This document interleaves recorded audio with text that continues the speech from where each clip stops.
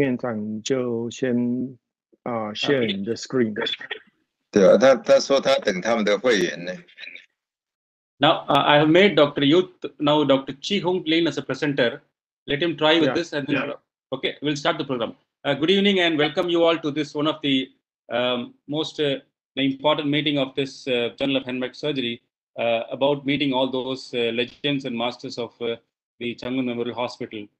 This topic is very really important for all those listeners who are here. Thanks, Professor Chih-Hung Lin, for this wonderful opportunity.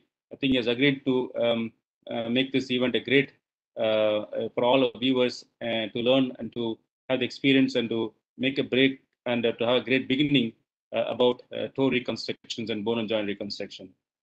So I thank Dr. Professor Chih-Hung Lin, Professor Cheng-Hung Lin, Dr. Chih-Hung Lin, and thanks for making this, and Professor Chung-Chen. Thank you all for making this evening a great evening for all of our viewers. With this brief introduction, I would like to request Dr. Professor Chih-Hung Lin to talk about his first talk. Professor Chih-Hung, please go ahead. It's a great pleasure to have a webinar conference between India and Taiwan. And I'm great honored to be invited to talk about some reconstruction. Some is a little bit unique in the digit. In the position is 60 to 80 degrees to metacarpal arch posture configuration. So it can have a unique motion of a circumduction, and it provides optional strength for both prehensile, pinch, grasp, and it comprises about half the total hand function. Sorry to interrupt you. Please share your screen now.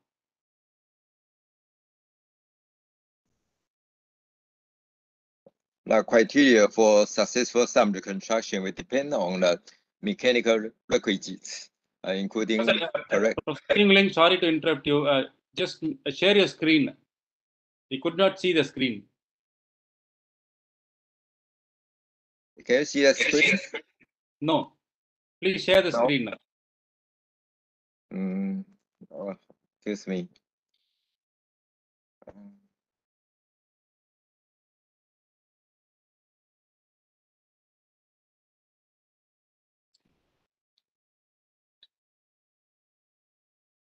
Great. Please start from the first slide, Professor. That would be wonderful.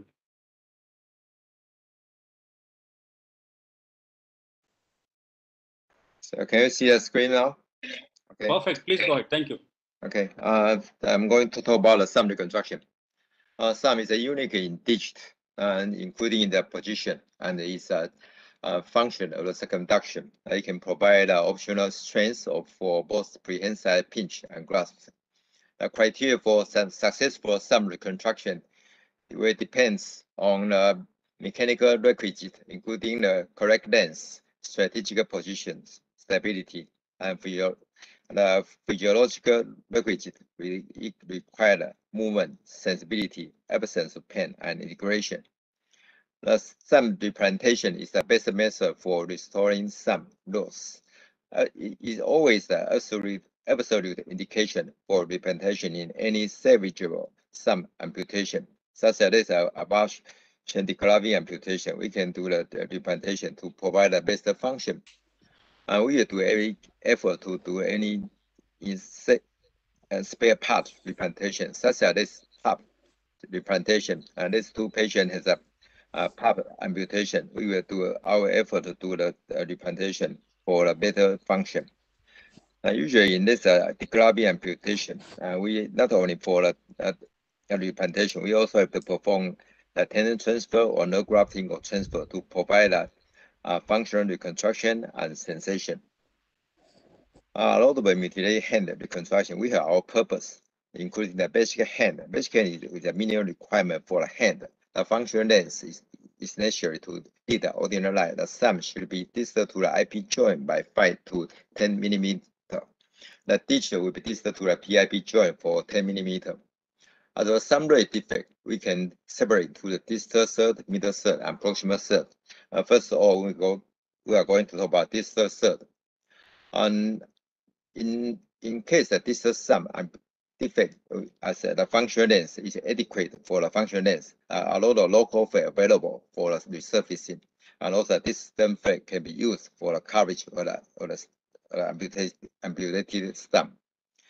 And in besides, we have many free fat available, such as thinner fat can for the thinner fat can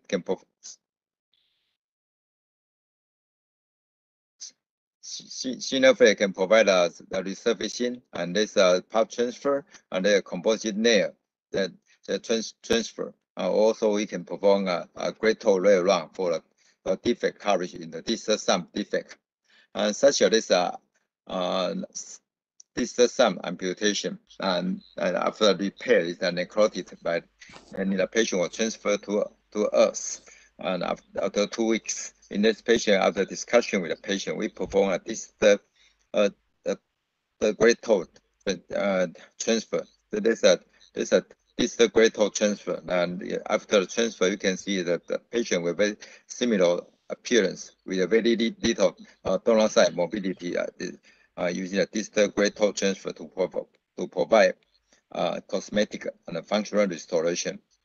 And then we talk about the middle third defect, and there was some non-microvascular technique, including the frangization and the osteoplasty and detraction method can use not microsurgical technique to provide a functional reconstruction. But we are talking about a toe transfer. And this patient has a bilateral hand with crush amputation, and this is a right hand and this is the hand, and you can see that they both hand has a several digital amputated. And after that discussion with the patient, we perform, because that right thumb, the thumb is a little bit short and then the left, so we perform a great toe transfer to the right hand. After the toe transfer to the right hand, we can compare the right hand and left hand. We can see that after toe transfer, that the transferred hand will provide a better function than the non-toe transfer hand. And great toe transfer is usually our preferred method for the thumb reconstruction. And the other method would be twin great toe transfer, developed by Professor Wei, and also the great toe long method for the thumb reconstruction. And usually we like to do the total great toe transfer, and this patient after total great toe transfer a good function. And twin great toe developed by Professor Wei is that to decrease the size of the great toe to have a similar appearance to the thumb. However, we compare the twin great toe, total great toe are red long. We can see the range of motion and the pinch power. The twin great toe will inferior function compared to the total great toe and red long method. And why is the twin great toe the inferior result? And because of there will be some mobility from the trimming. Trim the great toe, the IP joint range of motion will be less because the IP joint will be violated, and the suture skin will be ischemia and necrotic, and some of those, so they will beside they will soft tissue scarring and the tendon adhesion. Then we'll talk about the proximal third defect, and in proximal thumb defect. In the mutilation, when there's a comparable length between the thumb and the other fingers, then we can perform a one-stage toe and multiple toe transfer to provide a one-stage total reconstruction in a hand. And I'm going to mention about some factors will influence the choice for thumb reconstruction, including the patient's job and patient's traumatized situation. Osteoplastic method can be used with or without toe transfer to provide opposable hand reconstruction, such as this aged patient we can perform osteoplastic surgery. This osteoplastic surgery can be as a opposer, and the patient can have basic hand function here. Besides, it can allowing the patient consider the option of a toe transfer. Osteoplastic surgery, then after osteoplastic surgery, then we can discuss with the patient whether to do toe to thumb transfer or not. As for these two patients, after osteoplastic surgery, the patient can have a great toe transfer. Then we can provide a better function than in compared to the only osteoplastic surgery. As this mutilated hand, we perform a iliac flap for the osteoplastic surgery, then followed by a two toe transfer, including the total great toe to the thumb, and the vascular second toe joint transfer to the middle finger. After this two toe transfer, the patient can have a precise triple pinch and hand function. And this osteoplastic surgery result, you can see after the osteoplastic surgery, adult patient can have achieve a basic hand. And when the patient has toe transfer, the hand function can be promoted to have a more functional restoration. And this is our cases series. Only some involved 30 and 93% of patients can achieve a basic hand function. Our overall result, the basic function in this series about 75%. And the other choice with polarization. Tobiana in 1997, he mentioned that proximal total amputation of the first metacarpal. The first choice is the polarization. When polarization proved impossible, an osteoplastic thumb can be considered. But polarization is less often for the traumatic reconstruction since the developed the microvascular technique. In the post-traumatic index finger polarization, as for this patient, and there was circumferential soft tissue loss, and the thumb rate was lost. So in this kind of post-traumatic index finger, they will. So I should exit at the end of this talk. We may require a bone fixation and shortening with some rotation, and they will require a extrinsic tendon transfer, intrinsic muscle defect will require a tendon transfer to afford the transfer the index with some extensive function. And besides, because the senior muscle was lost, so in the traumatized thumb. That's why the patient may require a colonoplasty to have a better function. And besides, because the vascular damage, so in this patient, we require a microvascular artery vein and nerve repair. And in such this the thumb rate amputation in the near the basal joint area, we have to perform. We can perform in this finger polarization will accompanied by a tendon transfer. And after the tendon transfer, the patient can have opposable hand function.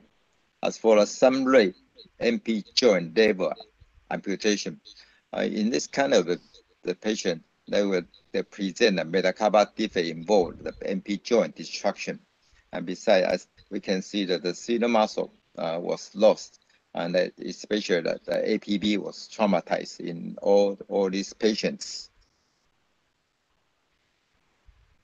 In this traumatized radial hand, we have to perform some circumduction reconstruction, including the oponentoplasty, and besides, we have to release the contraction in the secondary cases, and we have to. And because this MP joint was lost, so that's why the basal joint was lost. That's or we may perform a basal joint arthroplasty or vascular joint transfer. Such as this patient, this MP joint amputation, we can perform. At the crush injury, we can perform a second toe transfer. Second toe transfer, second toe has external digital longus and extensor digital brevis can be used for the tendon transfer to the thumb. After the transfer, the patient can have a good angle separation, angle circumduction, and a capacity about the 8 in this patient. And this patient, the same is as crushing with the thumb, the thumb MP joint level was destroyed. In this patient, we have to perform a second toe vascular joint transfer, and and also like the EPL repair to the EDB, and the APB the stump will repair to the EDB to provide the opposition function or APB function restoration after surgery, angle separation, angle circumduction, and capacity score. You can achieve functional acceptable result. And the vascular joint transfer with the open passes, as we mentioned, we can perform a component separation method to do this kind of reconstruction. This patient has a punch injury on a pop, and also the MP joint. So we can use a single second toe with the component separation, and for the pop, the second toe, the pop for the pop transfer, for the pop resurfacing, and the plantar foot, the plantar side foot to the thinner skin defect, and also the dorsal foot to a dorsal hand defect. The MP joint can be used to reconstruct the MP joint in defect and to do the component separation to a functional restoration. And the second toe MT joint can afford some MP joint reconstruction because the EDB can be repaired to APB to allow a required opposition restoration in a one-stage reconstruction. When in the patient with more proximal amputation on a basal joint and basal joint area, the patient may require a CMC, arthroplasty, and operoplasty to have a functional restoration. This after the first stage, and we have the pedicle going fed with iliac crest, and as an osteoplastic surgery, this osteopathic the iliac crest, and then after the patient have this bone dense reconstruction in the second stage, that we can perform a toe transfer based on this bone lengthening procedure. And besides, we do a arthroplasty on this basal joint.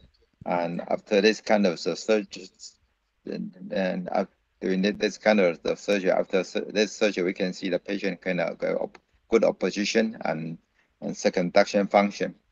And this patient is a burn electric injury with a contracture of the hand, and this is not a basic hand because the thumb is a bit lost, a bit short. So you can there's an extension and there's a flexion. The patient can have a basic hand function, and we can perform a toe transfer for this kind of patient. And we use the endoscopic method to harvest the pseudonym. This is the pseudonym. We use the endoscopic method to harvest this pseudonym, and there's a great toe transfer to this thumb. And after this is a surgical procedure, and after the surgery, and 5 months later, the patient can have good opposable hand function.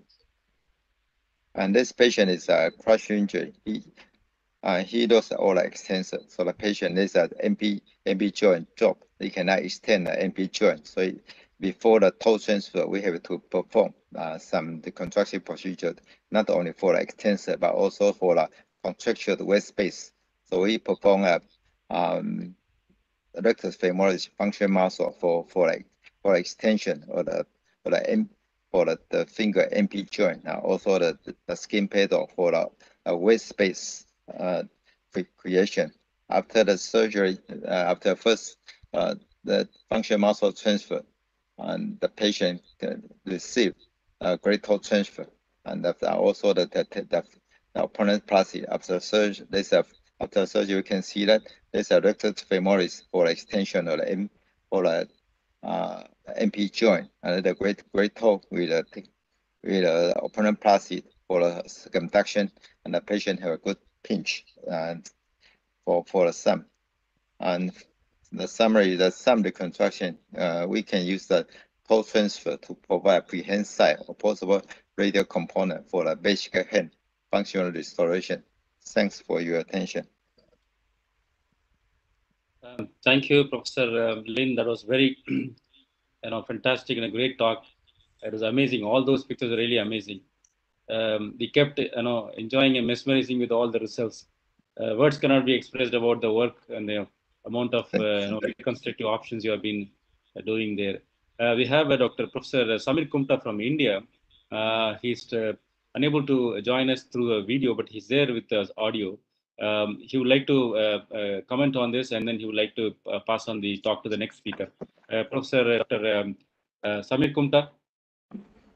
Thank you, Dr. Terence, and thank you, Dr. Lin, for an absolutely wonderful talk.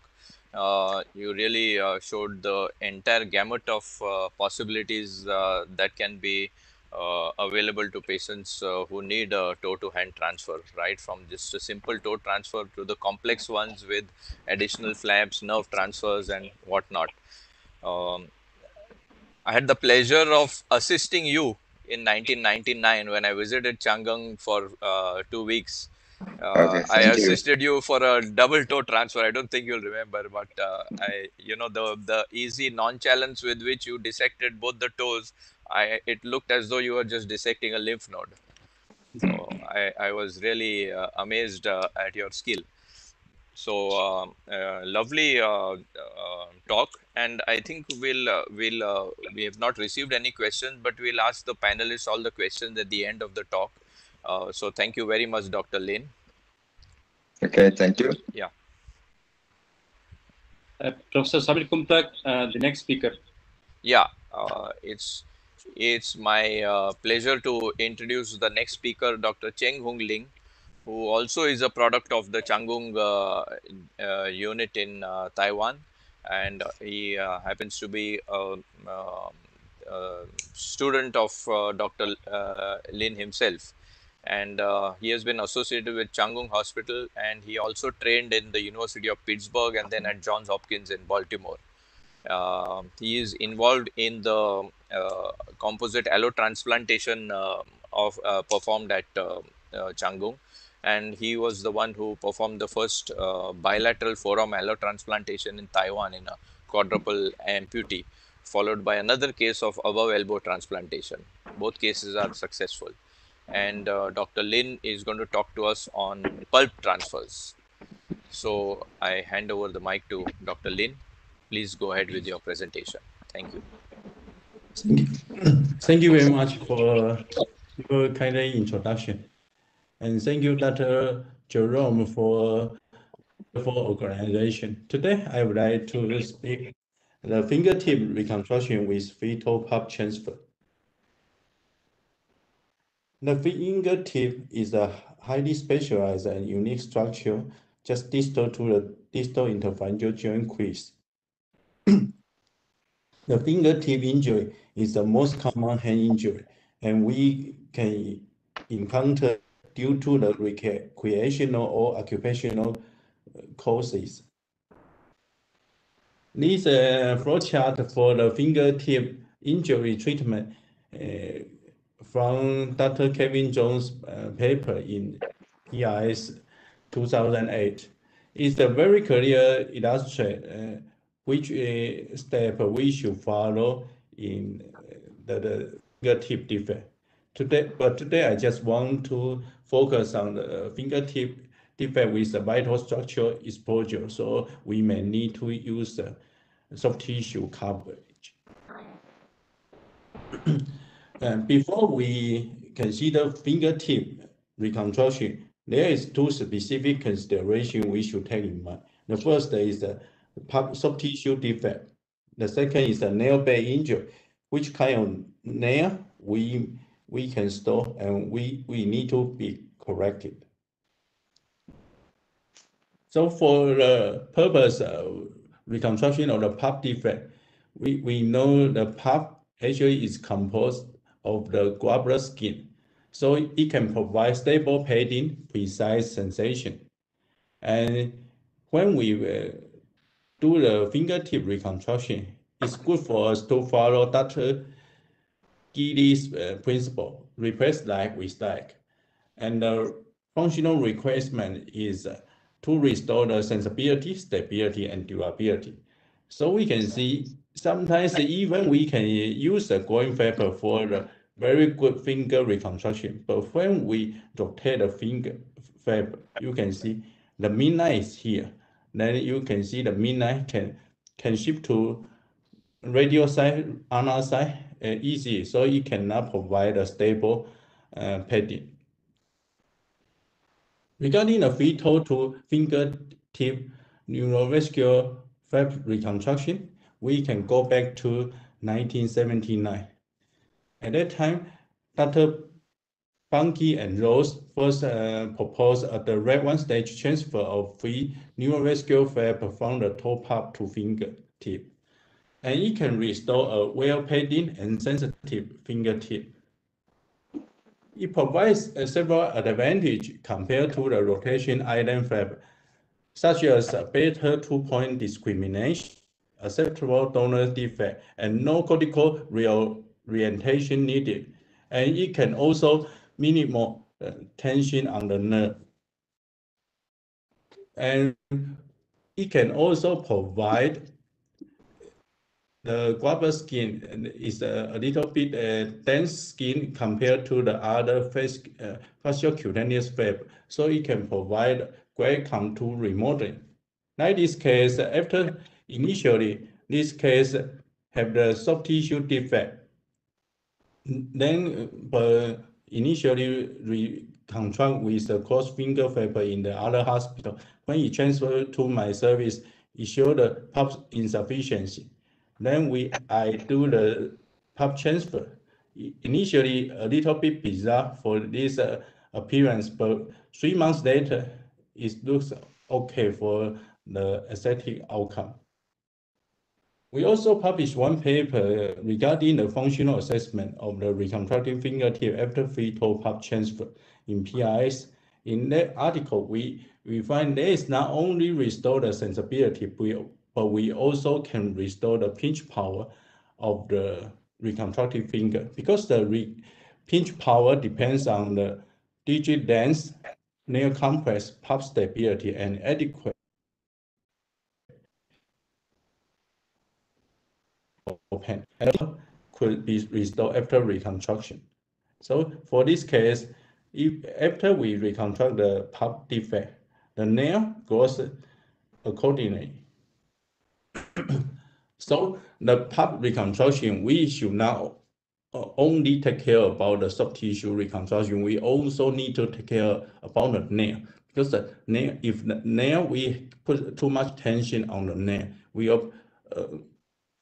result in the hook nail deformity. So there are several important issues we should follow. We need to have the adequate bony support, and the flap usually need to have the 1-2 millimeter beyond the nail bed, and it should be the tension-free closure. And nail, as I mentioned, the nail cannot be pulled over the bone tip. But sometimes we still encounter the hook nail. So for the hook nail, we should prevent the retract the nail bed. The retract nail bed will result from the pulp insufficiency, and also have the lack of the bony structure. Sometimes we can find the bony structure we can replace by the guava skin. The guava skin actually is a little bit dense compared to the fasciocutaneous fiber, so it still have the support role for the nail. Like this case, after we release the structure, we can find there is soft tissue defect. For this kind of soft tissue defect, I do the pulp transfer for the fingertip reconstruction. After 4 months, you can see the hook nail was corrected and the nail can grow flat accordingly. And the donor side, I usually close the donor side primary. So in some cases, I need to have the a little bit larger flap from the toe. I may use the delayed wound closure. But for the small defect like this, I may use just use a cross finger flap. But the cross finger flap, the flap comes from the lateral finger, also is a rubber skin. So the result actually is fine for the patient.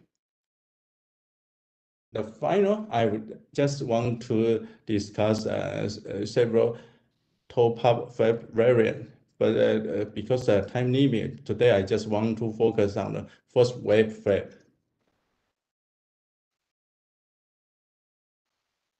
When we encounter the scenario, we need to have a fingertip reconstruction adjacent fingertip.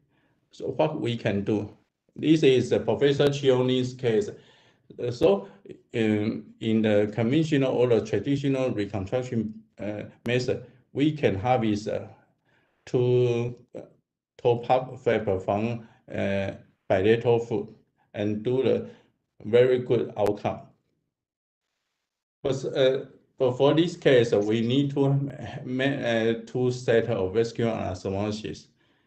So in some cases, we consider to use a first wave flap for the reconstructing the adjacent fingertip injury. In this case, I just have flap from the wave. Then after 2 weeks, I can divide the flap. Dr. Cheng-Hung Lin have already published a beautiful paper in PIS 1999. In that article, have already made the 5 classification of the first wave space. In the classification, you can find each classification have already mentioned in the clinical application. So the important thing for the first wave flap harvest is we should include the lateral skin of the great toe, medial skin of the second toe, and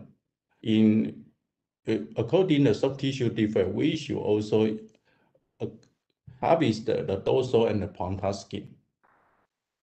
The web space actually is very specific geometry. You can have things purpose was just for the finger abduction and adduction. So for some case, especially for the hand web space defect, we can also need to use the first wave flap to just follow the replace leg with leg principle. But some people we should take in mind because the toe flap is a little bit shorter, so we may encounter the tissue insufficiency. And the flap volume, if we need to larger flap volume, we may need to include the fat of the web. And the donor side always is a consideration because a primary closure may be only tolerated for the second web harvest, but for the first web, usually actually complained by the patient. And if we put a skin graft, the painful hyperkeratosis always is a problem. Like this case, when we encounter this kind of extensive web soft tissue defect, we can harvest the first wave flap. And 5 months later, it looks okay for the abduction and adduction.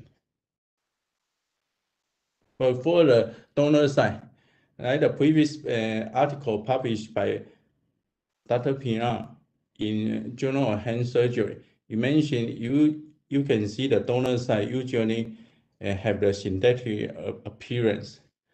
So for the donor side mobility, we may use a local fiber such as the rotation or the keystone fiber applied for the web creation. So in my hand now, I just use the donor side winkle to use the dorsal foot advancement fiber. Like this case, use a advancement fiber for the good donor side coverage. And this is another case because the soft tissue defect is not so big, so we can just use a rotation fiber for the defect coverage.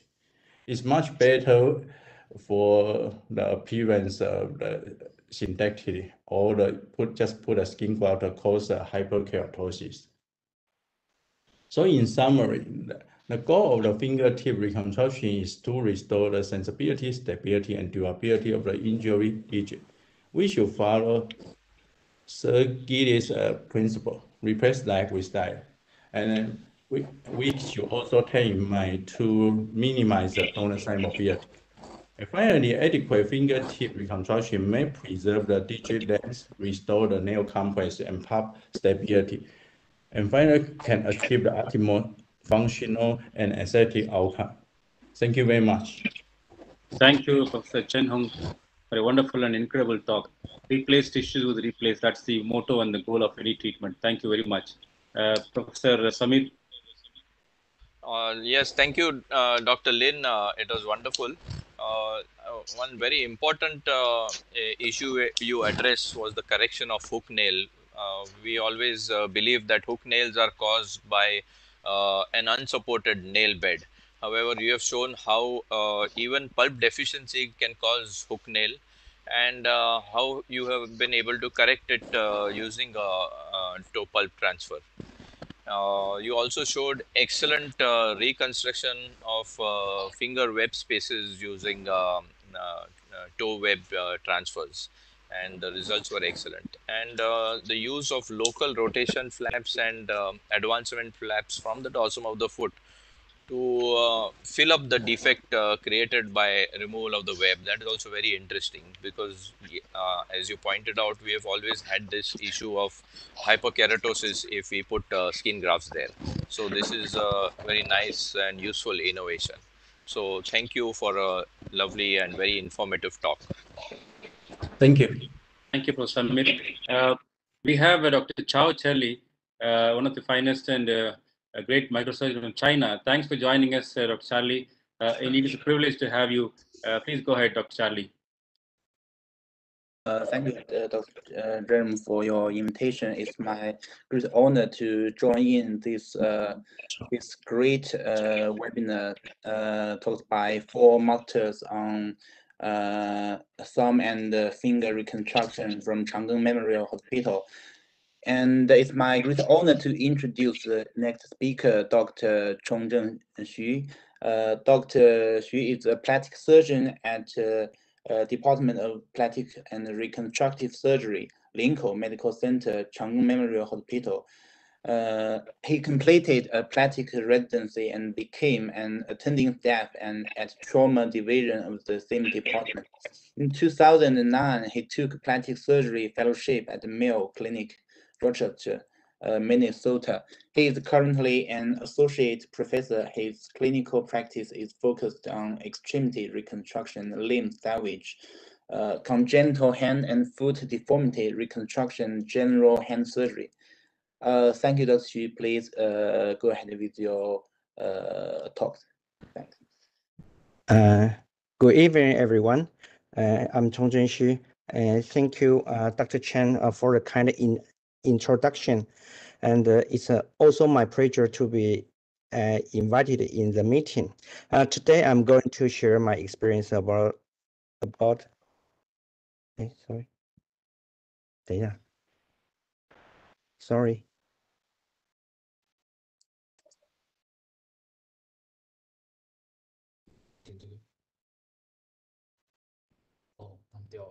Is it still mute? You can make this full screen. Yeah. Sorry. And Can you hear me? Yeah. Oh, yes. Sorry. We can see your slides also. No worries. Okay. Make it So big. Make it I big can and go on. I can go on, right? yeah, Right? please go ahead. Okay. I'm sorry. No problem. Today, I'm going to share my experience about the medial femorocondyle flap on pharyngeal bone and the medial bone reconstruction. Carpal bone reconstruction is not included in my talk. Non-union and the bone defect of the hand are challenging in hand surgery because of diminished vascularity and extensive scarring after injury and prior surgery. The reconstruction goals to be achieve early bone healing and prevent permanent stiffness. Non-vascular bone grafts are easy to be harvested and inset, but it takes the risk of unpredictable bone union and the resorption rate. Vascularized bone provides superior structural support with a vital bone stock, increase the vascularity of the wound bed and accelerated bone union. It changes the bone graft creeping substitution to simple fracture union.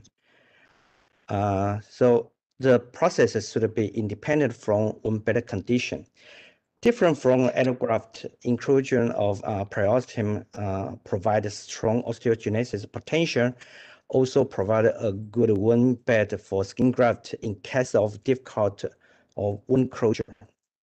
Since the original description by Dr. Sakai, the medial femorocondyle has gained increasing interest as a source of small vascularized bone flap because high cancers to cortical bone ratio, high osteogenic potential, easy to customize for small defect, minimal donor cell mobility. That's all compare with the fibula bone, and it has a very reliable vascular anatomy.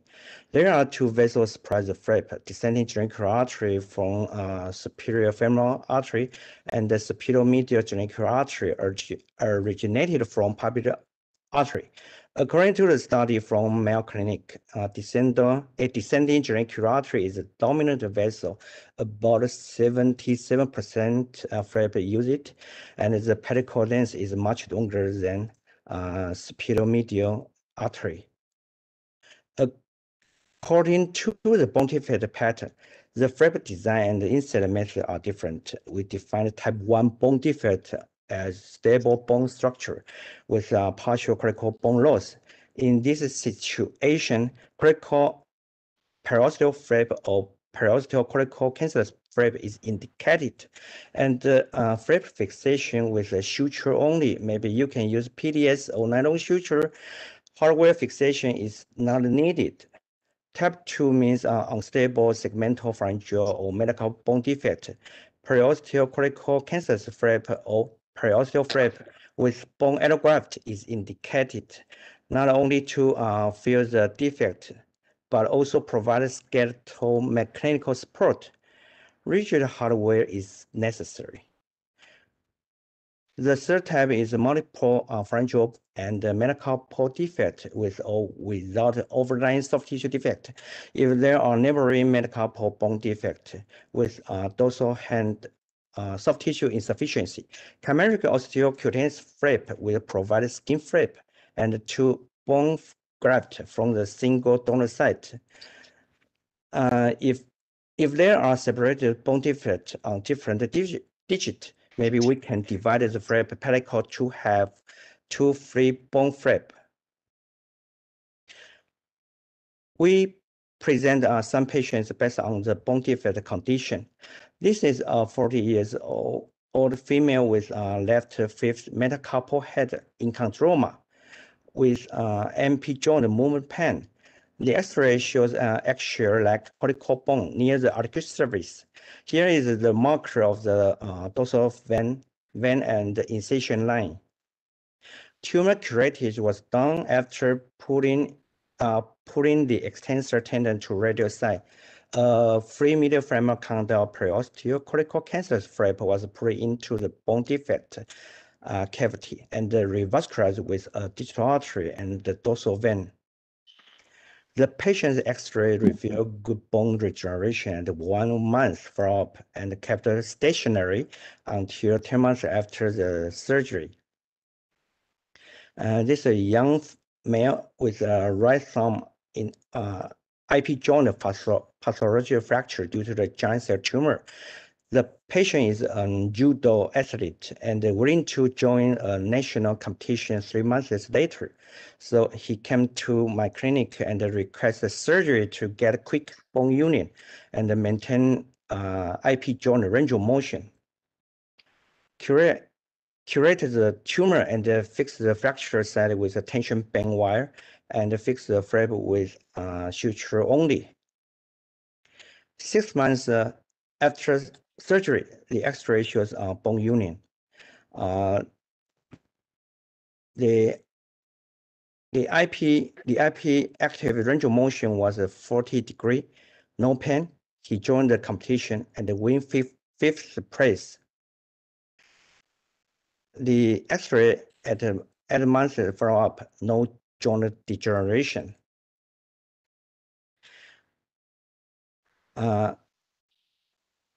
Then introduce the management of the segmental unstable pharyngeal bone defect. This is a young lady with right thumb replantation with IP joint missing, bone defect about 1.5 centimeter. We harvested a piece of cortical cancellous bone, fixed with 2 K wires. The X-ray taken at 5 weeks after surgery shows bone union, so the KY were removed at that time. At a 6 month follow-up, the patient had a very strong pinch power. Sometimes the patient has multiple defects. This is a 21 years old male, suffer from right hand crush injury with hand compartment syndrome. Right thumb proximal pharynx and the middle finger distal pharynx comminuted fracture. The MP joint of the thumb was involved, but the patient refused the suggestion about a vascular joint transfer. So we apply vascular bone to fill the defect. Double periosteal cortical cancellous flap from single donor site was harvested. The pedicle was divided. The flap with longer pedicle was used for some bone defect reconstruction. Both flaps were fixed with 2 K wires for each. After flap revascularization with vein graft, full thickness skin graft was applied on periosteum on the flap.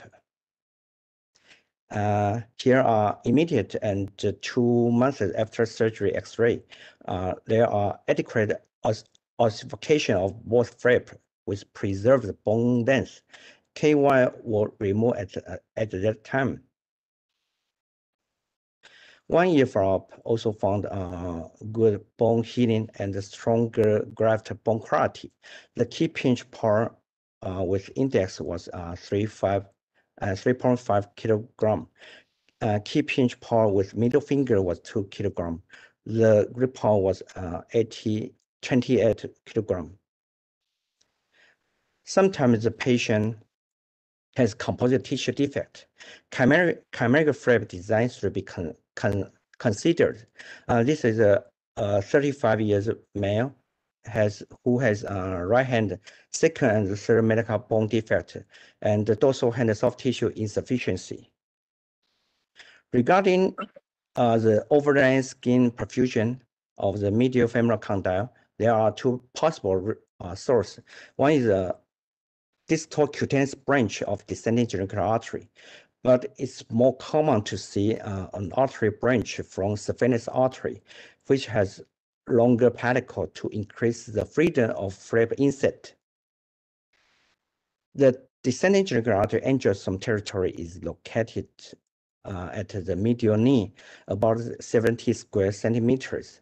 The territory of saphenous artery branch is over medial aspect of the distal thigh and the proximal leg. The territory is larger. Usually, the flap fat is too thick to insert on the finger, so that's why I like to put a full thickness skin graft on the periosteum of the flap in case of difficulty of wound closure. Chimeric osteochondral flap, femoral condyle flap was used to fill the defect with single pedicle revascularization. The flap was fixed with a suture only. The bone healing time was about 2 months. The plate was removed 6 months after bone reconstruction. This is the X-ray taken 1 year post-operatively. 2.5 years follow-up. The active range of motion of the MP joint is very good. And this is another international patient with breast injury on the hand, he received several times of surgery.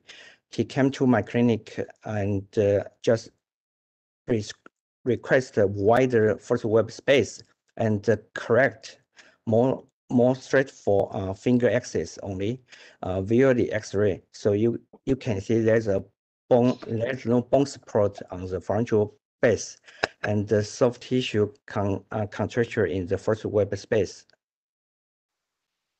I use chimeric medial femoral condyle to fill the bone defect and close the wound after first web space release. A piece of periosteal flap was prepared for the difficulty of wound closure. Usually, the flap donor side could be closed primarily if the flap width is smaller than 5 centimeters. The bone flap was fixed with a KY only. Because of the high osteogenesis capacity of the medial femoral condyle flap, pin fixation and sprinting is enough for the non-movement area bone reconstruction. Sometimes the descending genicular artery do not share the conjoined pedicle with the surveillance artery. The instance is about 80%.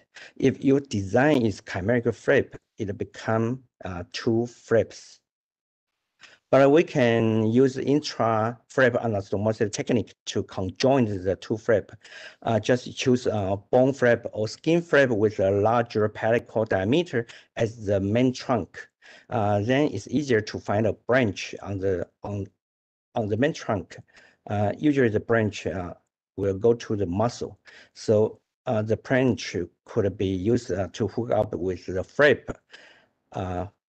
pedicle, to hook up the pedicle of the other flap. Finally, I introduced the case with a periosteal flap only. The last patient was a 5-year-old girl with a left thumb hypoplasia, Force type 3B. The most common procedure for the deformity is precization, but the parent requested to preserve the thumb due to the acceptable size and the shape. Why not to use polycoccaneous bone flap? Because in pediatric patient, to harvest the medial femoral condyle must take the risk of the growth plate injury of the femur bone. Recently, Dr. Innocenti introduced the technique to avoid phasis injury during the flap harvest. The surgeon used a distal pin to mark the distal margin of the flap and make sure it's not involved the growth plate. Then set the second pin to mark the proximal margin of the flap. So we tried to decrease the flap donor side mobility, so just harvest the periosteal flap only. The periosteal flap was wrapped around with allograft bone strut. KY transfixation was used to maintain the thumb metacarpal height. The periosteal flap was wrapped with the native metacarpal bone stump. The immediate follow-up X-ray reveals the location of the allograft. The X-ray will remove 5 weeks after surgery. Then the X-ray taken at 5 months follow-up showed good bone healing and graft hypertrophy. She received arthroplasty and the thumb MP joint voroplasty arthroplasty at 1 year after bone reconstruction. 5 months later, the reconstructed thumb represents better joint stability, opposition function, and the pinch power to hold the wallet. The X-ray revealed good bone ossification. This study is also done at a Mayo Clinic. They found that there were many intraosseous perforated vessels. The density was the highest in the distal posterior quadrant of the medial femoral condyle. It means if we need a small bone flap only, the area should be the first choice, but it's near the medial carotid ligament.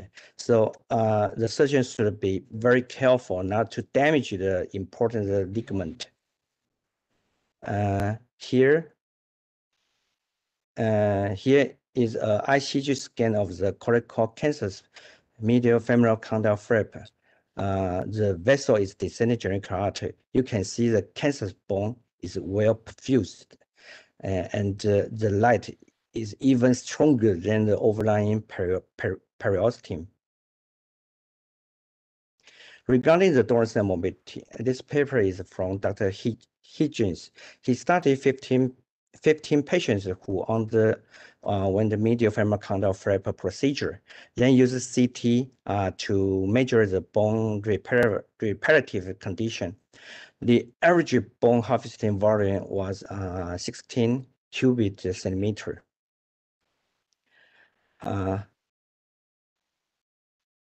So you can see the correlation of the volume of resected bone and the reparative bone formation.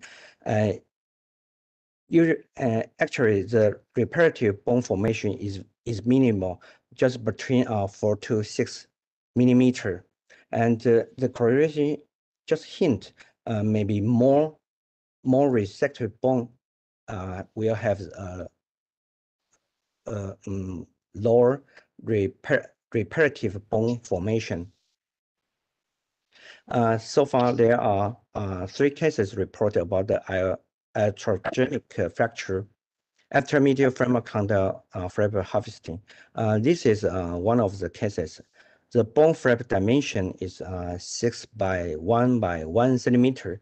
3 weeks after surgery for clavicle non-union management, the patient suffered the femoral bone fracture, so received the internal fixation. 6 months follow-up, the bone is union, but the patient still feel pain. So we suggest not to harvest too much cancerous bone graft from the donor side and try to use saw to create the osteotomy guiding line to prevent ignore fracture line extension, and try not to touch the supracondylar area, which is the junction between the cortical bone and the cancerous bone, which may weak the mechanical separation, and you can see the regeneration of descending genital artery via the MRI study. So the conclusion is the free medial from femoral condyle provide a reliable and predictable method for pharyngeal and medial bone reconstruction. It also provides a one-stage solution for multiple bone defect along with the soft tissue defect. Compared with the conventional bone graft, it is suitable for distal bone reconstruction with the skin graft wound closure. It's my talk. Thank you very much. Thank you, Professor Cheng-Hung.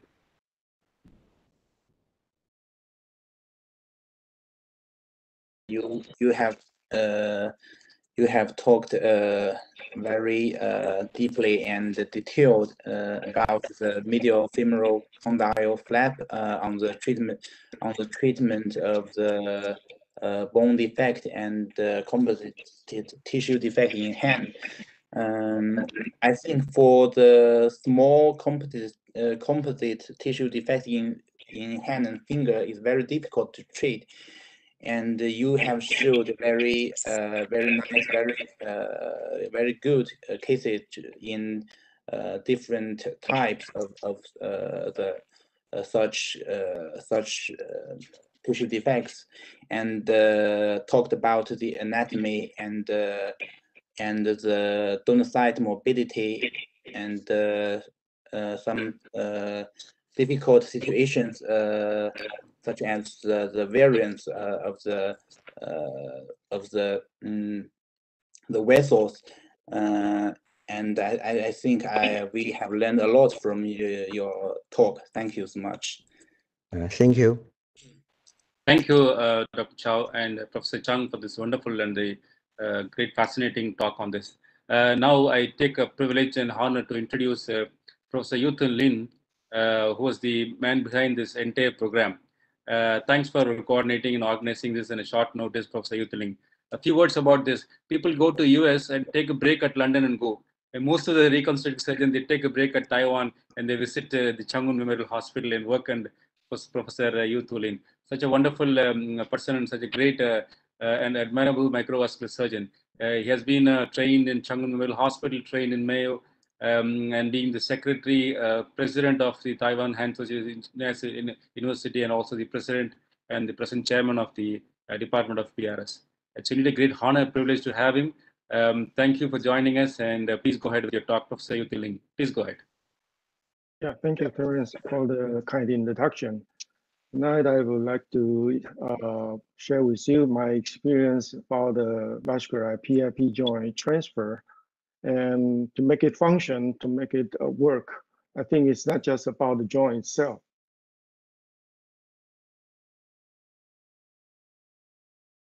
So we did a systematic review in the past with my residents, and actually we found out that through this systematic review, you can notice that friction of the transfer joint nearly is always it's not a problem, but about the extension, that could be a problem. So the study actually was got a similar conclusion with Hiena and Berger, that they make the comment on the vascular PIP joint transfer in 2008, that the most striking problem in the toe joint transfer is about the extension leg. So that would be an extensive deficit for about 30 degrees. So in their papers, actually, they summarize 5 possible reasons to cause the extensor leg of the PIP joint after the transfer. The first 2 probably is more difficult to correct. That would be more related to the native toe anatomy. That could be difficult for us to correct that.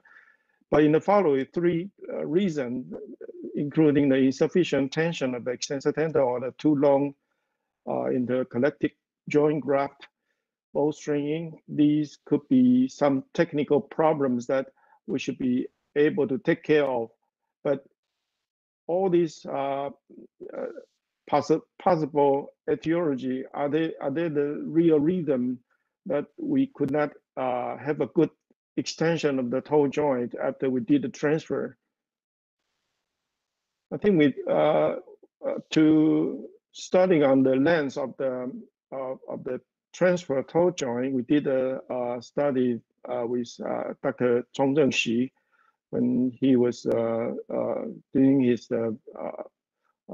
research in the biomechanics lab in the Mayo Clinic, and the paper actually was published in 2017.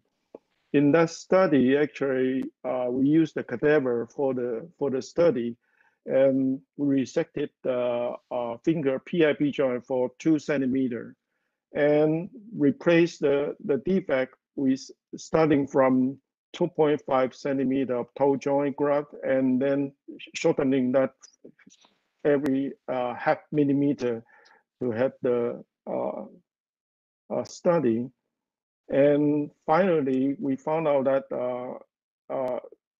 the longer segment we interpose into the finger joint defect, actually the arc of motion would be less.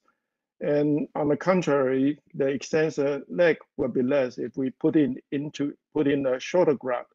But of course, this is just from a cadaveric study to prove that a longer segment of graft is not good for a joint transfer.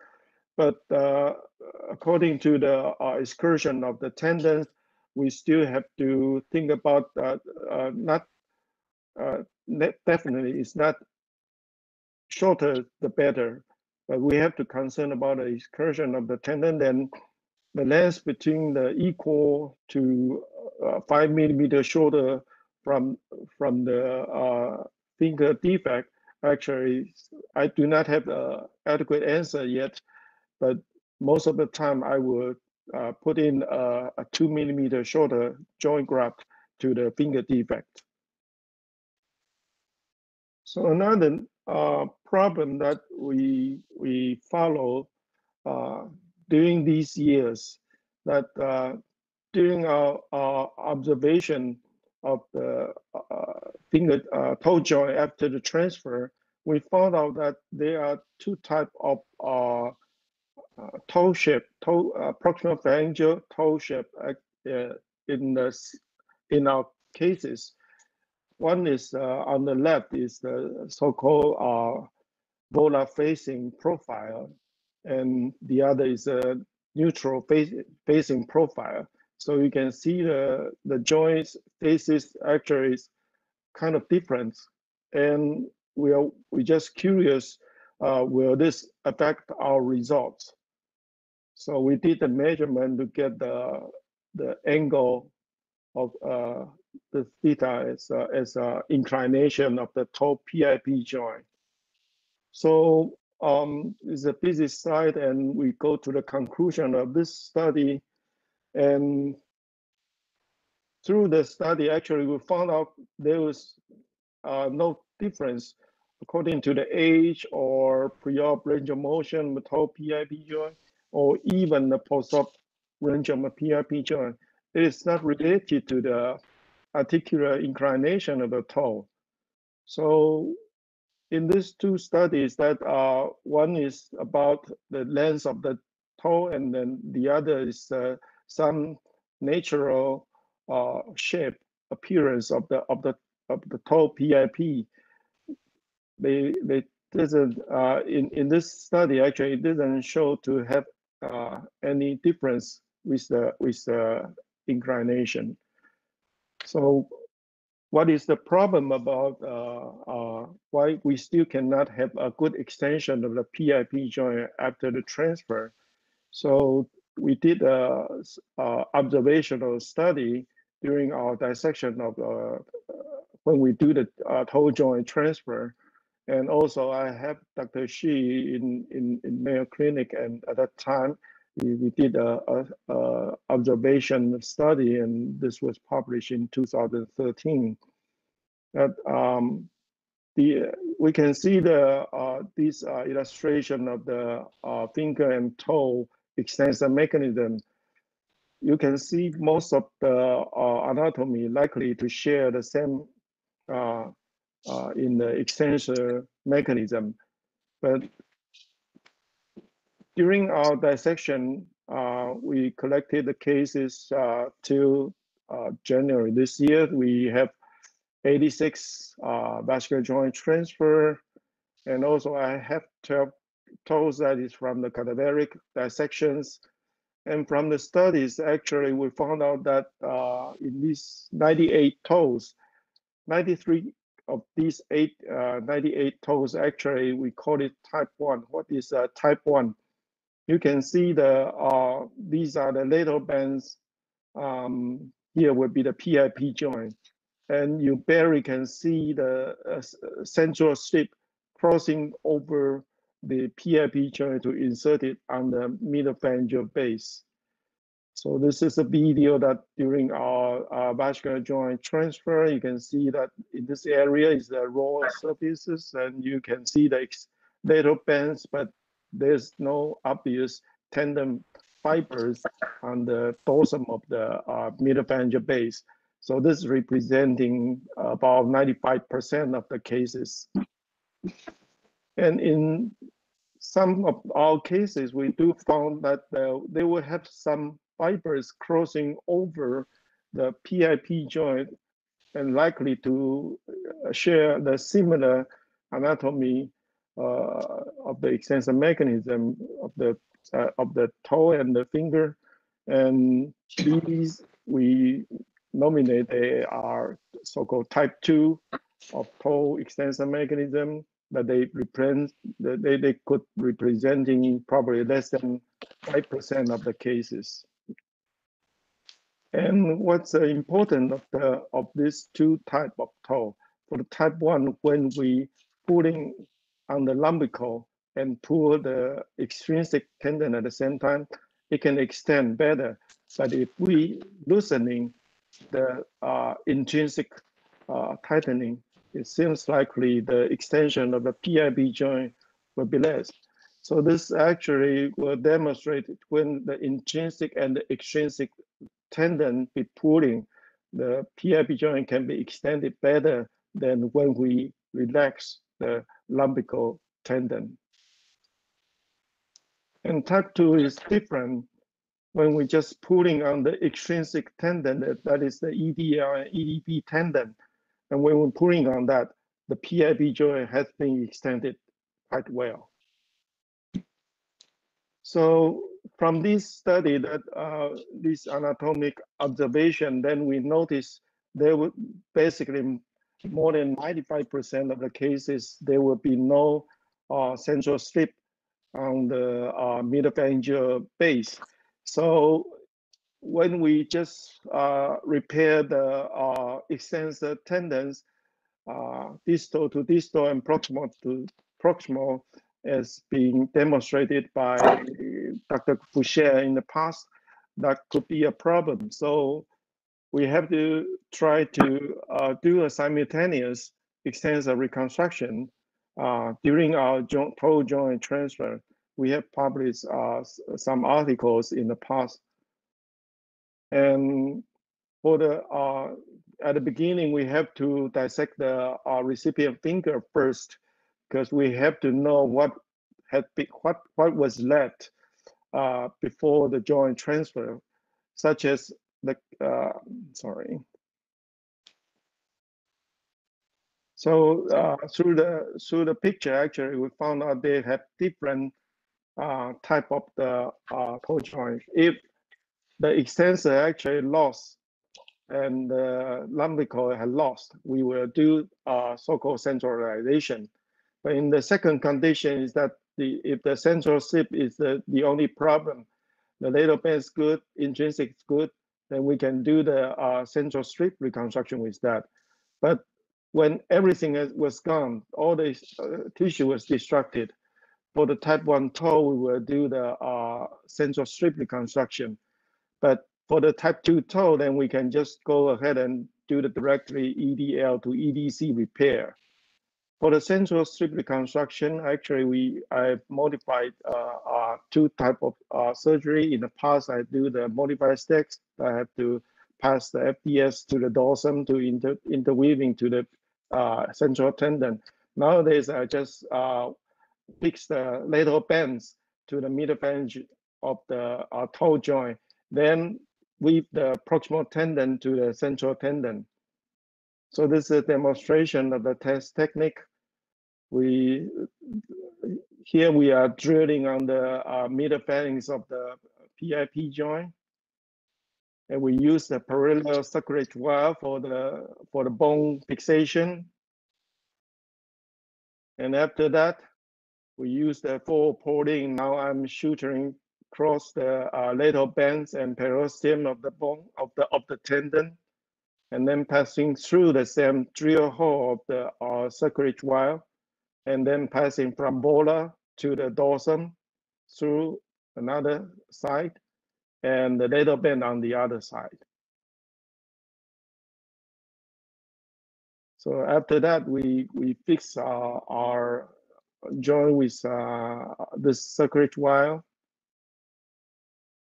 Mentioned that, and after the fixation of the proximal phalanx, we check the alignment, and we repair the perosteum and the extensor tendon at the midphalangeal level. And then now I'm tightening down the ball protein. Just now we just have anchoring suture of the lateral band to the midphalangeal base. And then at the proximal, we just use the pulver-top interweaving of that. So after the surgery, we will have the patient at the static spring. And then after 3 weeks of immobilization, we will have the patient to remove the spring every 1 to 2 hours for the active motion. And after 6 weeks after the surgery, we make sure that the tendon and the bone union is better. And then we will have the patient to have the nice sprinting. And usually we just ask the patient to put on that for 6 months. It's an example of the test technique that you can see the joint destruction and deviated and poor range of motion before the surgery. So this is our inset suturing the tendon to the bone and interweave the tendon, and donor side was fixed with the joint bone graft from the finger, resected finger. So this is 4 months after the surgery. The range of motion has been quite good after the rehabilitation. So from 2008 to 2019, we have 58 cases, but there are only 48 cases we followed more than, we followed for more than 6 months. Mostly are young, and we use the second toe as for the PIP joint donor side.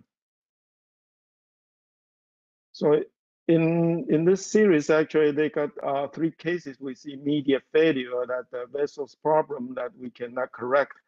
And the follow-up was 34 months, and there were 22 cases, still need some secondary revision.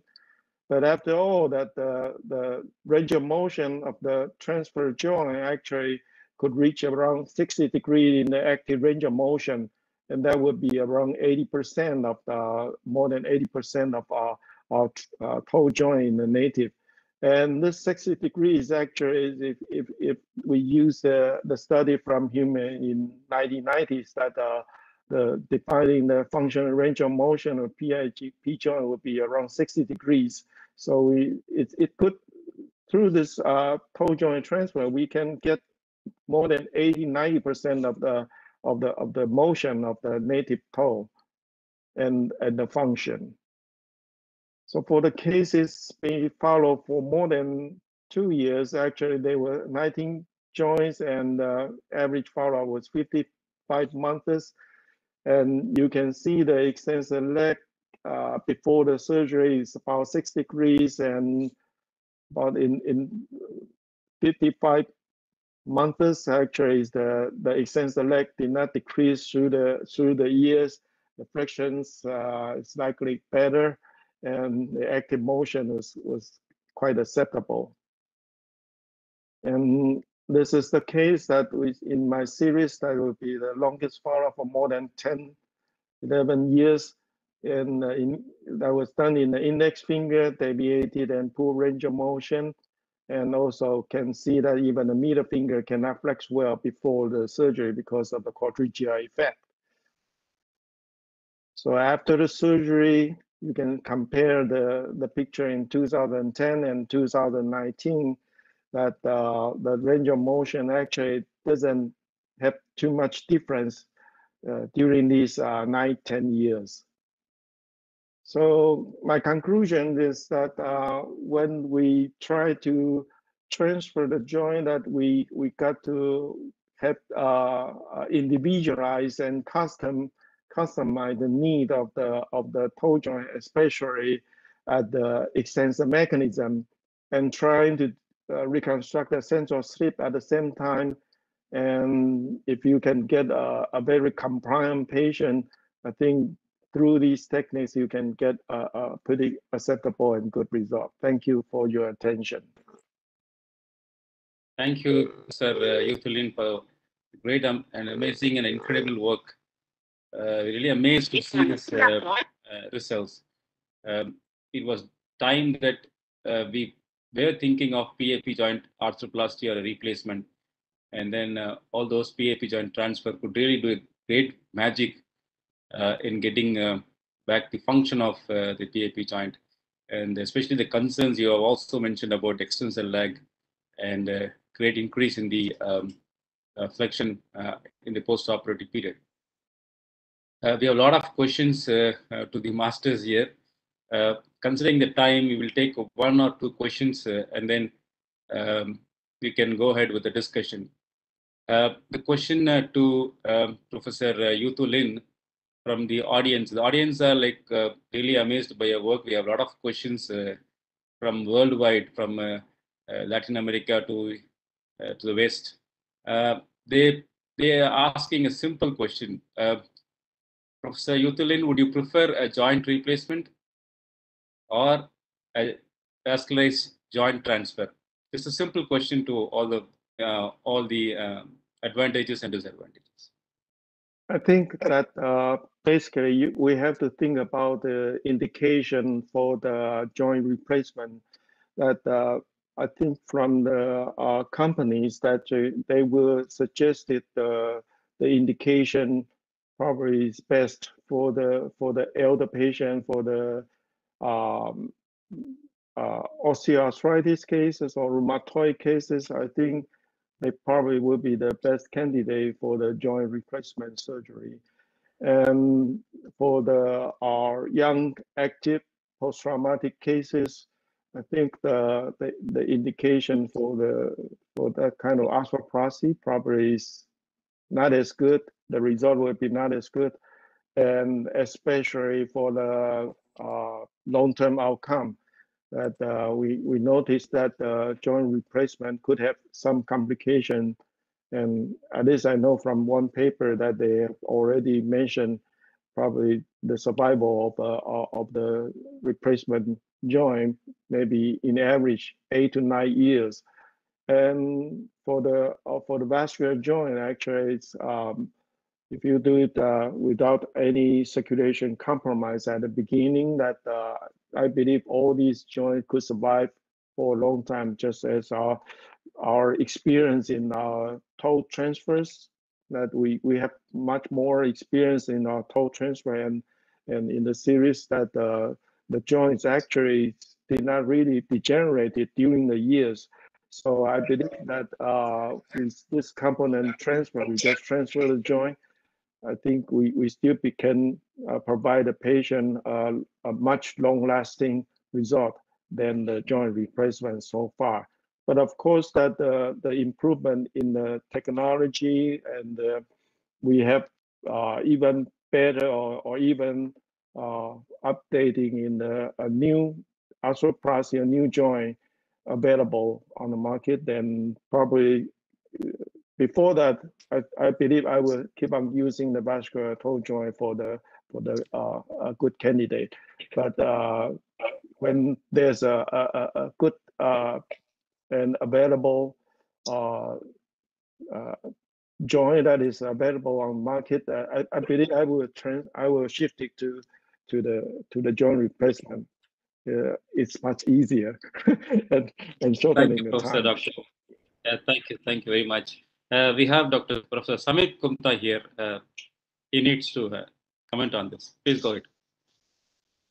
I think Dr. Lin's talk was a lot of indications for joint transfers and methods to improve the toe joint extension, which is normally very deficient. His method is also very useful and worth replicating. So I think thank you, Dr. Lin. And Dr. Terence, if you allow me, I'd just like to please, put in a few comments. Please go ahead, Kuzio. So, yeah, so it's 9 o'clock. Just to give you a perspective of the Indian experience with toe-to-hand transfers. So we do have a long history of toe-to-hand transfers. The late 80s and early 90s, we had Dr. Venkateswamy and Professor Balakrishnan in Chennai, and we had Ranji in Delhi. Few of us in the 90s went either to Cheng-Hung or like me, I went to O'Brien to train with Morrison and O'Brien. We went in the Bernard O'Brien Institute of Microsurgery. So when I came back to transfers, I learned personally from Professor Wayne Morrison. So I did practice quite a bit of toe-to-hand transfers. And then the toe joint and toe pulp transfers came much later, and a few of us do have experience in that as well. Recently, a colleague and close friend, Dr. Nehte in Nasik, performed a very challenging bilateral, a young patient with bilateral hand crush in the machine, and all 5 fingers in both hands were lost. So he performed 3 ALT flap followed by big toe and double second and third toe transfers on both hands, one after the other over the course of 4 days, and both limbs are doing well, and he's recently presented this in the World Microsurgery Forum. So we do have a long history of toe-to-hand transfer. What I find is that patients' willingness to undergo this is it's very difficult to convince patients. Like in the Far East, where patients are not accepting of any loss in their fingers, even the slightest loss, even of pulp or a part of a finger, they will run the plastic surgeon and want to have it reconstructed for social reasons. However, in our country, I think patients are very accepting of loss. One of the commonest questions they ask us is this really necessary? Can I not do without it? And another common question that is asked to us is, does it have to be mine too? Can you not get somebody else's thumb and put it on? So, but the few that are willing to undergo the procedure, they are all extremely happy with the result. So the only way to keep on doing more is to have a body of patients with long-term follow-up whom you can call and show and use them to talk to your patients and convince them by showing their results that yes, this is what you can expect to get, and then that is easier to convince the patients to undergo the surgery. So that's what I wanted to say, Dr. Terence, and anything else is difficult to ask because I'm on phone without video. So it's difficult to ask any questions, but if you have any questions for the panelists, I think you can go ahead. Sure. Thank you, Professor. I think you made a very good narrative of Indian society. Dr. Kumta, to be on the record, he was the past president of the Indian Society of the Reconstruction Microsurgery, and he's doing a lot of great and fine microsurgery in our country. Thanks, Dr. Kumta, for joining us. We'll keep you updated. Please stay tuned. Yes, thank you. We have one question from Dr. Cheng-Hung Lin, and then probably we'll have the final quick closing remarks. Professor, Dr. Cheng-Hung Lin, please go ahead with the question. Yeah, I have. Thank you. I have a question for Professor Chih-Hung Lin about the thumb reconstruction. What's your comments on other choices like the second toe transplant and the wraparound combined with iliac bone graft, or the wraparound combined with PIP joint from second toe? Thank you.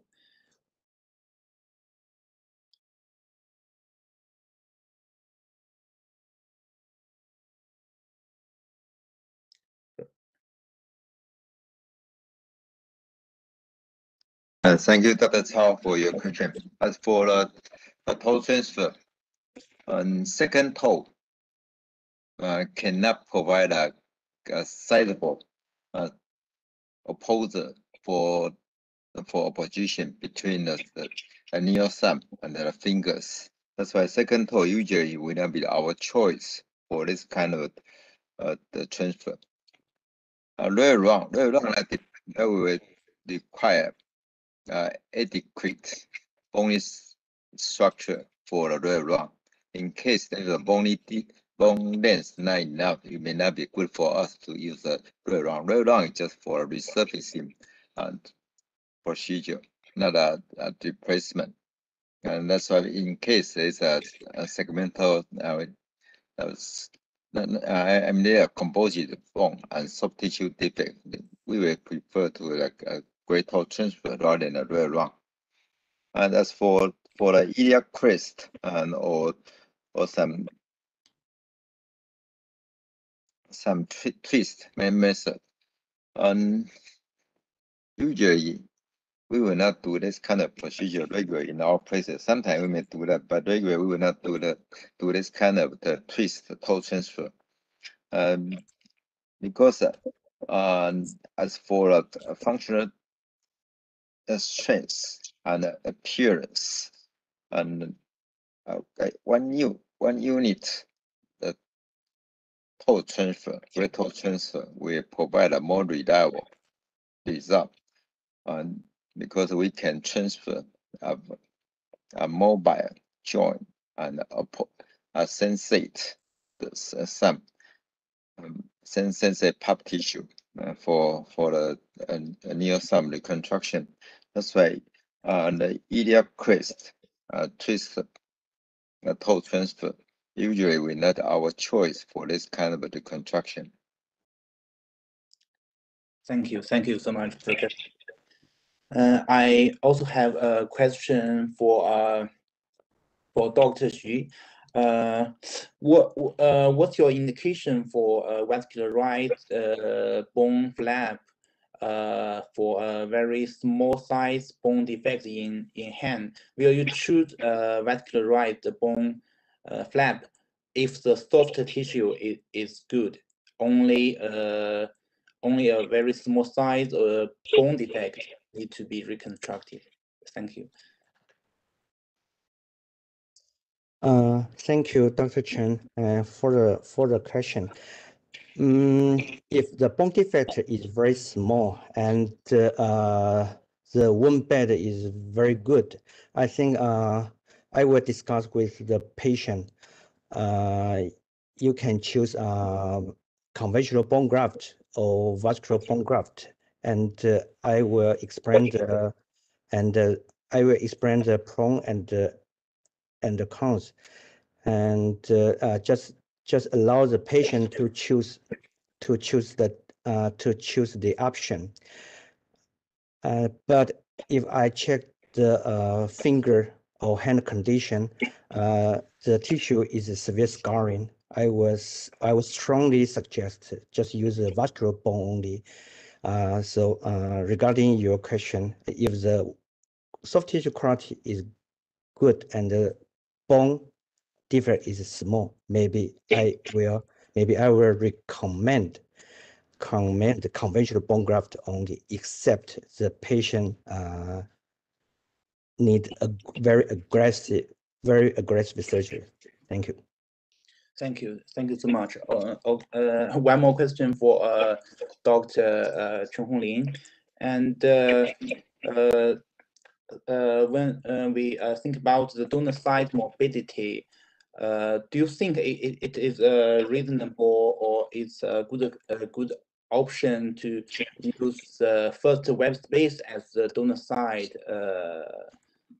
for the flap transplantation? Because it's quite rare in my department to choose that the first web space as the donor side. Thank you. Dr. Chen, thank you very much for your interesting question. Actually, before I find a way to deal with the donor side wound closure, before I find a solution, I never use the first wave for the reconstruction. But after I think I can use the either the dorsal foot rotation paper or the advancement paper for the donor site closure using the cadaver study. After that, I have the confidence to use the first wave, especially in some traumatized, and we still, in a very rare scenario, we still have the chance to use the first wave paper for the web reconstruction. As I mentioned, the web space have the specific geometry. So that means if we use a conventional free fiber, sometimes it will too bulky for the patient have the finger abduction or adduction, and always have the problem in the adduction because it's too bulkiness. And so that's the reason I prefer use first wave fiber. And after 1 year follow-up for that, I have the 4 cases use this kind of donor site wound closure. The patient actually the scar is acceptable. Some patients even can have the sleeper. So I think it's okay for us to use a first wave for the specific scenario. Thank you very much. Thank you. Thank you. Thank you, Dr. Chow, and for the wonderful questions and the interesting talk. A great event which was begin has to end in a greater way. Thank you for all the masters who have been spending the night with us with their incredible presentation. Now we have this Journal of Hand Microsurgery has an initiative of virtual educational seminar, especially at this time, COVID time. We have a worldwide audience who always come to us with open-minded, and then they learn a lot of things, especially this sort of topic will definitely be a paradigm change in the mental horizon of reconstructive microsurgery. And they come and they learn and then they go, and then this meeting is not going to end because you have made those audience a great beginning again. So with this small, final words, I'll ask all those panelists to make a final quick closing remarks for 30 seconds, because the audience, they just want to know what next and what will be the future and what do you want to say about this two transfers and reconstruct microsurgery. The audience can be varied to the specialists, to the consultants, to the fellows, can be graduates. So just quick closing remarks for 30 seconds. We'll start with Professor Chih-Hung Lin, the first speaker.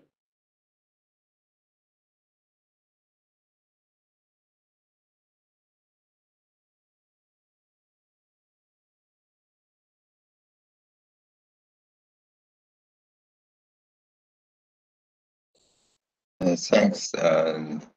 It's a great opportunity to have a collaboration between India and Taiwan.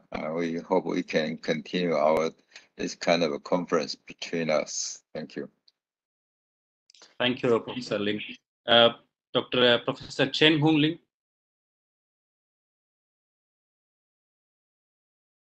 Okay. Dr. Jerome, thank you very much for your wonderful organization. It's a good opportunity to know each other. I hope in the future we can have a strong cooperation between India and Taiwan. Thank you very much. Thank you. Thank you. Professor Chung-Chen.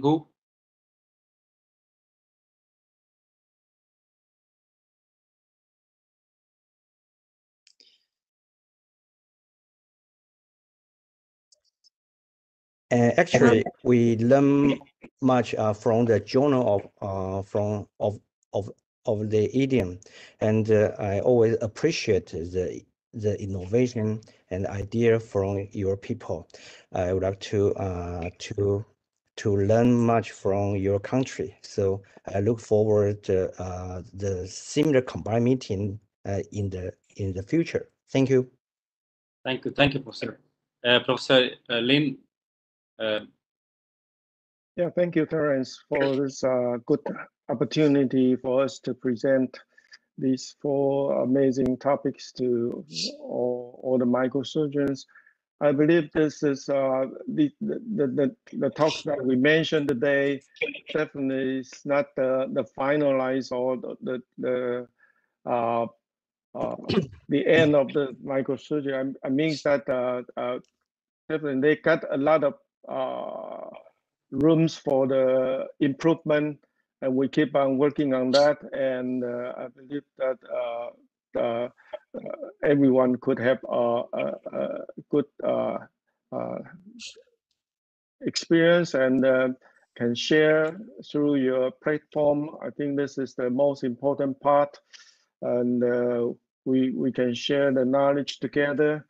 Thank you for this chance, and we hope we can have another meeting in the near future. Thank you. Thank you, Prof. Thank you, Prof. Dr. Chao-Chen Lin, your final words. Okay, thank you, Dr. Chen, so much for your invitation. I feel very glad. It's my great honor to learn from the 4 masters from the best team in the world. I learned a lot. I feel I'm glad to join together with my mentors and my good friends. I am looking forward to learn from them in the future, and looking forward to the next webinar. Thank you. Thank you. Thank you. As Professor Lin said, it's amazing if you could share all those knowledge to the generations, because that is more important. Sharing knowledge is always a power. So with this great note, I think I should thank all of you, all the panelists, moderators who have been with us this evening and made this event a great event of this year. Thank you, one and all. Wish you a safe and be healthy at this juncture. God bless. Thank you. Bye-bye. Thank you. Bye.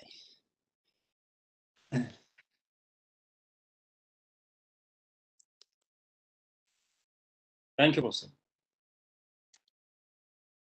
Thank you, Chen. Sorry. Thank you.